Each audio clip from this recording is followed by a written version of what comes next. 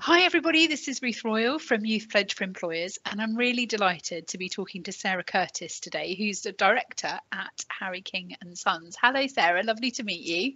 Hello, hello. So first of all, Sarah, tell us a bit.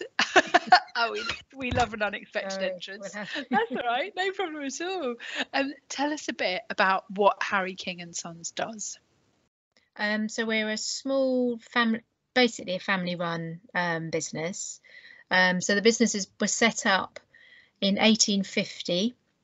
Wow. So it was as a boatyard, sort of repair yard. Okay. And then so they were set up by George Garrett, and George then took on lots of apprentices, local apprentices. One of those local boys was Harry King. And then when George died in 1898, Harry took on the business. So Harry King's has effectively only been running since 1898. And then it was passed down to Harry's children, Norman and Sam, and passed down to Sam's son, Jeff King. And then we've taken over from Jeff when he retired. Jeff is now 81. Wow. So Jeff being Harry King's grandson, yes. So we're essentially a boatyard that we store around 170 boats of various sizes, from small sort of day boats, 16-foot long day boats, up to 40-foot yachts, wooden boats, fiberglass boats, and we've got a couple of metal boats as well. Predominantly sailing boats, but we do have a few motorboats as well. So that's sort of in the winter. They're laid up and stored with us in the yard over the winter.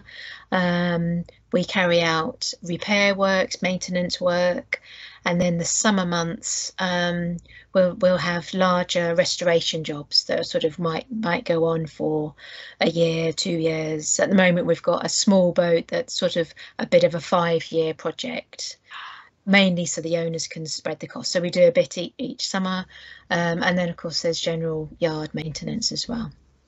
And then we also have about 105 swinging moorings on the river. So when the boats are not stored with us over the winter, we launch them and put them on their swinging moorings for the summer. So those moorings again they have to be lifted and serviced by us as well. So that gosh, keeps us busy in the winter. That is so, I had no idea that was such a complicated process, and that actually involved all those different layers of sort of support. Would you tell us a bit about the different sorts of jobs that people do at Harry King's? Yep. So the business itself only employs 4 people. One of those is Tom. We call him Yard Tom because we also have a son, Tom. So Tom is doing a 4-year boat building apprenticeship, which is due to end next month.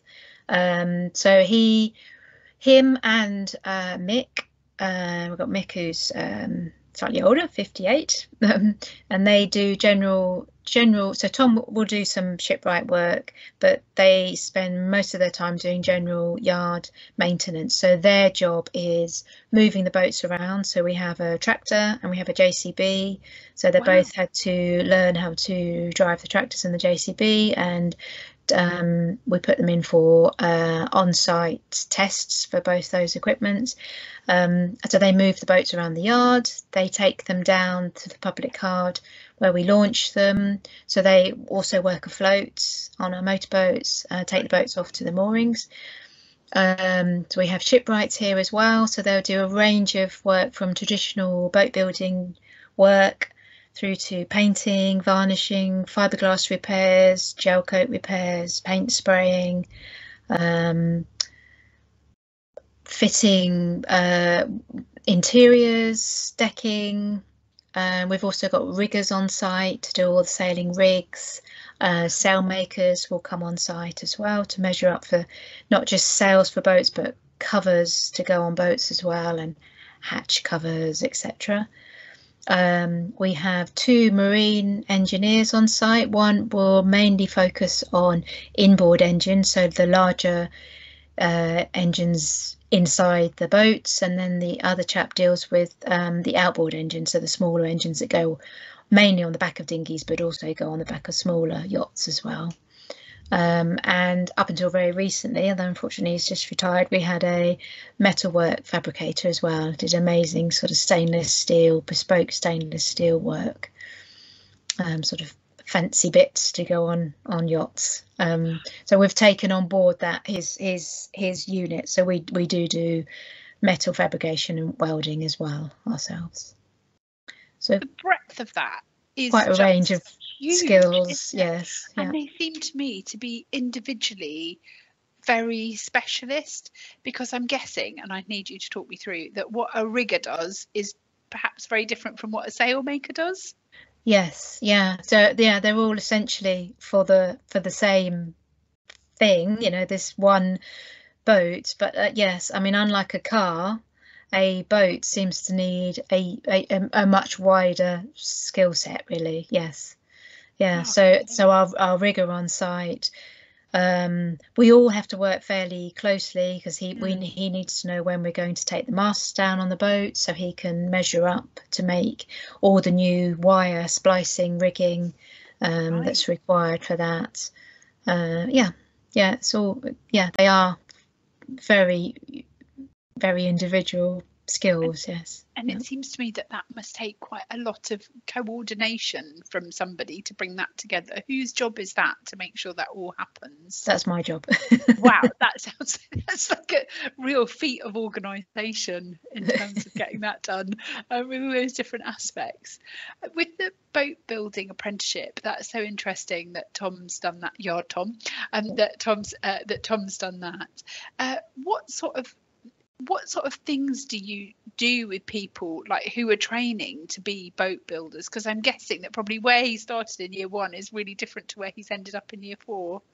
Yes, yeah. Like all apprentices, the first year they feel like a fish out of water. I felt very sorry for Tom, and any new person that comes in and does work experience. You know, it is a complete alien environment, even if you're used to sailing, which actually Tom was. His father has a boat and he has been sailing a bit, but yeah, it's a complete alien environment and full of very scary, grumpy men. But yeah, so his first year was very much, well, his first 2 years really, like everybody, that first, you got to learn the ropes. So he was doing a lot of following and watching and copying. Yeah, but he's now turned into, and also you watched them grow over 4 years, so he's no longer this young lad, he's a young man now. So you watch them grow over 4 years, and he's really built up in confidence and built his skills, and he's a very useful member, really quite an important member of our team. Yeah. Oh, that's fantastic to hear about his journey. What sort of sort of thinking about like an average Tom day, what sort of things might he do on a normal day? What would his day actually look like? So every day is different. Every day of the year is different. We work very, it's very seasonal, obviously. Explain, boats coming in the winter, and they spend a lot of their time in the summer afloat. But Tom's day today was, so we're getting ready for getting all the boats in for the winter. So actually he's up in our top yard. We have three yards: front yard, middle yard, top yard. He's up in the top yard hedge cutting, right? Which is a hedge cutter on our, he's not doing it by hand, as a hedge cutter on our back of our tractor.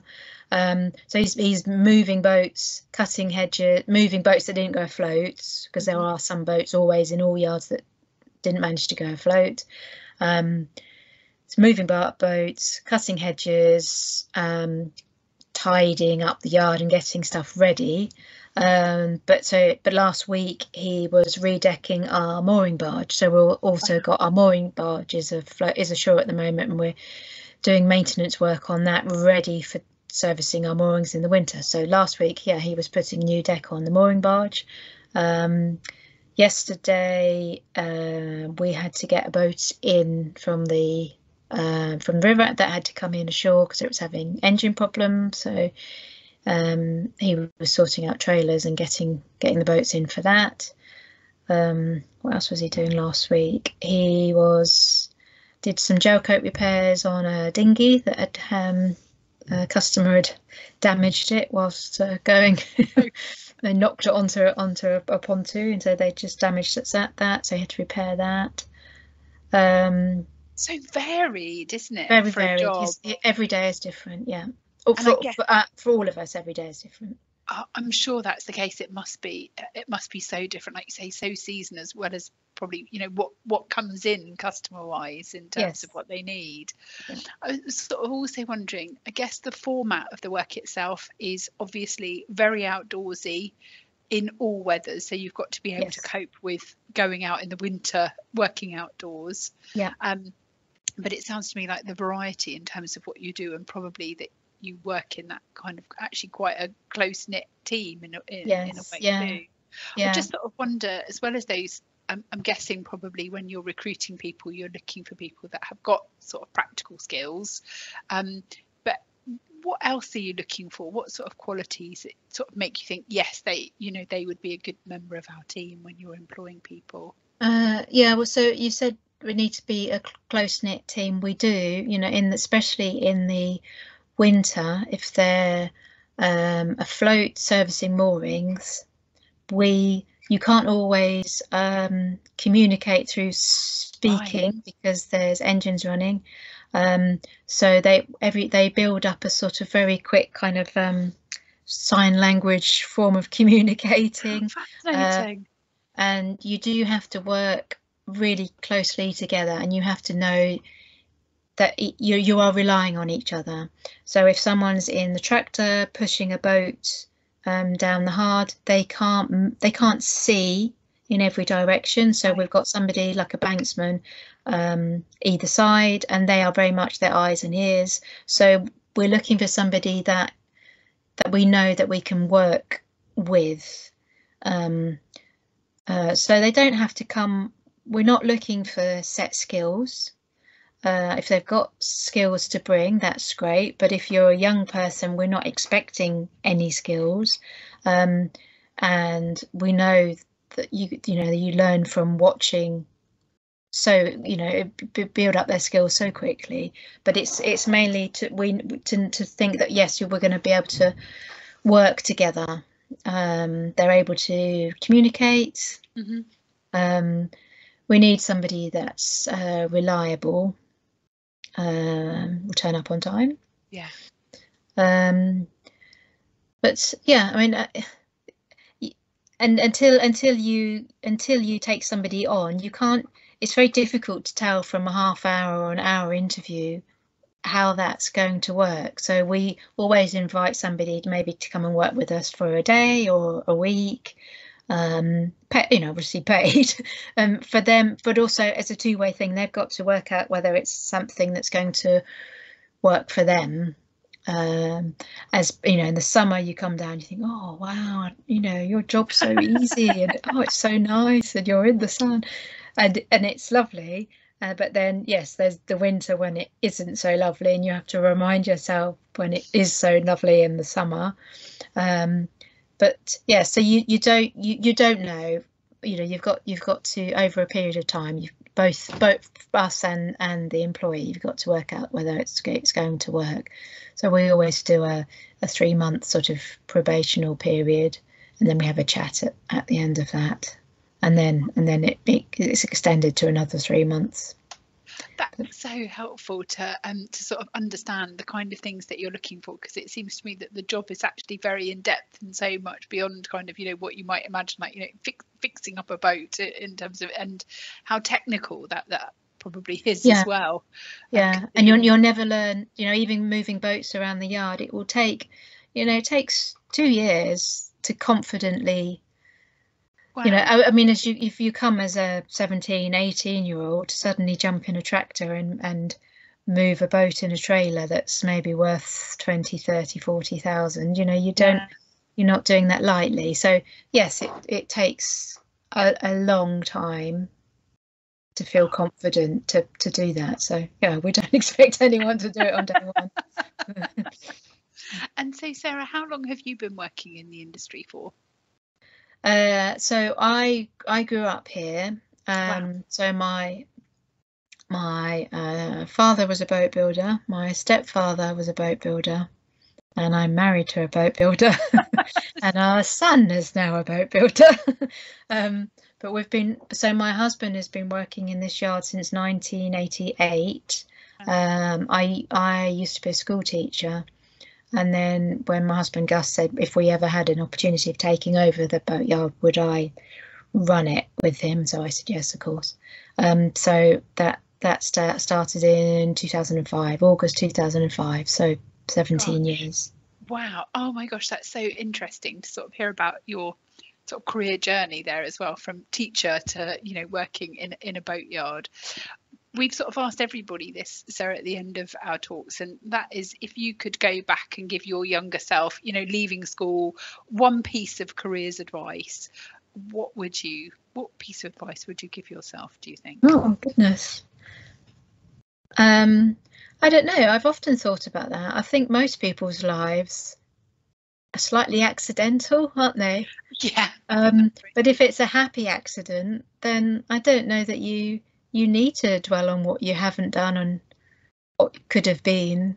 You know, I think young people leave school and think, or even when they're choosing their GCSEs at 14, they're thinking, well, this is what I'm going to do for the rest of my life. And life doesn't work out like that. And hopefully it doesn't work out like that. You know, you've got a long life to learn all these new skills. And I think you need to learn something new every day of your life.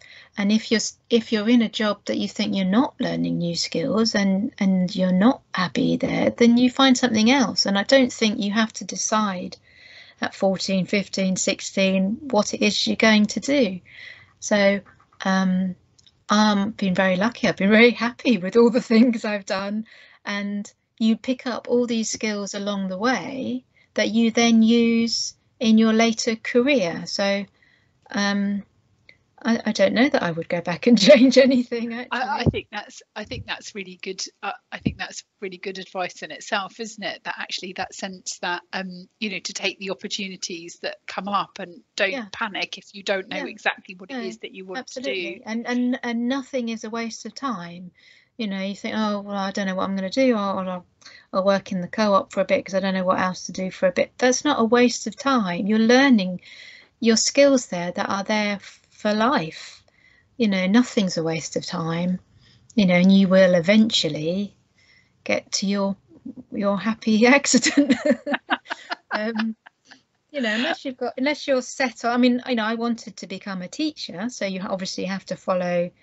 You know, I had to get my degree and my postgraduate in order to teach, and I did that for 10 years, and I loved it, and I miss it. But it's given me lifelong skills that I use every day now. So, you know.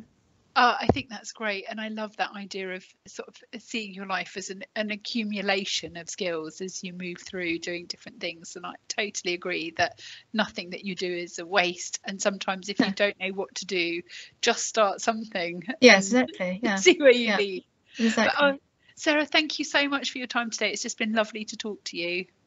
Thank you. No problem.